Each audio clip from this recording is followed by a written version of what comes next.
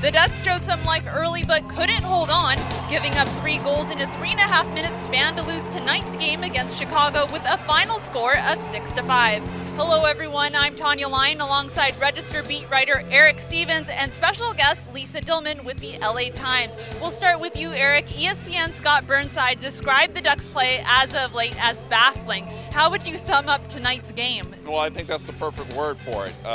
It's amazing how many different times the Ducks have found a way to lose games during this stretch, and I think tonight may have been what you could say the tip of the iceberg for them. I mean, the definitive example of it, to blow a 4-2 lead when you've struggled so much. It truly is baffling, and there's just a myriad of reasons why they're stuck in this rut like this. But I think the main thing right now is confidence. They have no confidence right now in terms of holding a lead, playing with the lead, and you're seeing it on the ice. Lisa, what would you say is wrong with this team? A lot of the fans have kind of questioned what's going on. They think it's the bottom 6, they think it's the top 6. You're in the locker room all the time. What is the problem? You can take your pick on any given night. One time it's Saku Koivu taking a lame penalty. It's Corey Perry taking a penalty. It's the big line failing to achieve. It's a big line falling apart in the third period. On any given night, it seems to be changeable. And I think that's why they can't figure out what's going wrong. There's been a rumor for the past 3 seasons that the reason why the Ducks haven't performed well is that they no longer want to play under Randy Carlyle. I'll pose this question to both of you guys.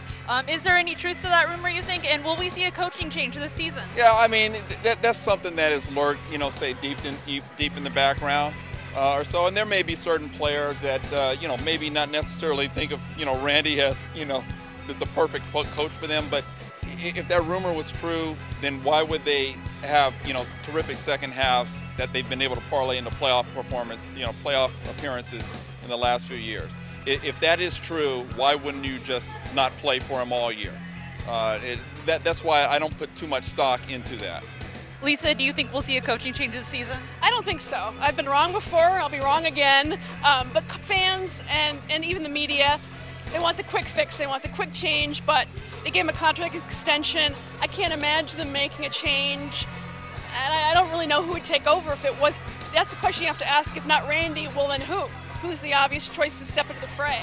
Yeah, the key point is, Randy is signed to an extension through 2014.